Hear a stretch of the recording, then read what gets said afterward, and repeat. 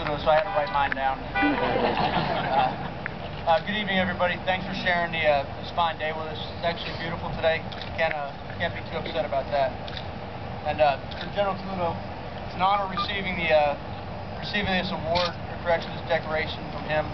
I really appreciate his being here. A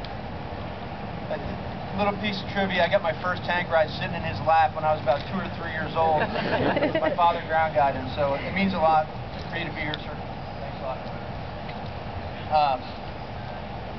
And then also I'd like to thank my fellow warriors over to my left that actually broke out their uniforms on a day off, although some of y'all had drill today, I guess. But for putting it on and coming out and supporting me, it's really special for me. As Major Ben Convoy explained, this award has a really long and distinguished history, but it's the decoration that no one endeavors to earn. But by its nature, it's really one of the most revered. So I feel very humbled to be receiving the Purple Heart today. While we're here, I also ask that you honor First Lieutenant Joe Thiner, Staff Sergeant Christopher Cabacoy, Specialist Edwin Wood, Sergeant Donald Edgerton, and lastly, Sergeant Jesse Ainsworth, whose memorial bracelet I proudly wear on my wrist.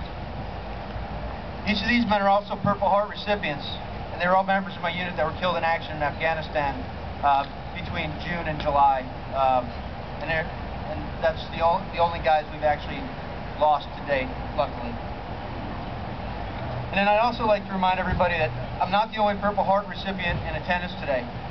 Whether it's the formation to my left, the crowd to my right and front, I know there's many more out there, and I ask that you also honor these proud warriors that have actually faced the enemies of our nation, and they bear permanent physical scars and reminders of their time in battle. To the Hibernian family, your prayers and encouragement were essential to my recovery. I had a lot of people pulling for me, I appreciate that.